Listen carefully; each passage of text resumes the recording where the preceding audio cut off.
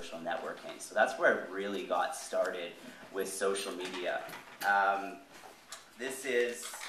Since then I've got into working with a company called Sysomos, and we provide software tools to PR, marketing, advertising agencies, big brands and corporations, and smaller organizations and nonprofits that want to find out what's happening in the social media space, about them, their competitors, their industry, etc. And I'll run through a little bit of the toolkit, but it's going to be at a little bit of a higher level. I'll try and focus in on particular use cases and things like ROI, something I'm calling the social media campaign life cycle, and a few other things. So this is the general outline.